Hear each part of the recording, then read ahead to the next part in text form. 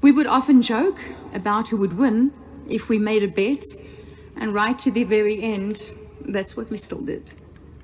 Unfortunately, our fairy tale encountered some challenges, and we separated for a while. But we were left with something far greater and bigger than our romance. Kylie and Jordan, our children. When we later met again at a rugby function, he swept me off my feet, and for a while, I was lucky to be a part of a fairy tale. Together, we traveled the world, we made wonderful memories, and truly lived life to the fullest. He was a real competitor, and he encouraged me to be competitive and really live life to the full. Soos wat ons altyd sê in Afrikaans, voluit.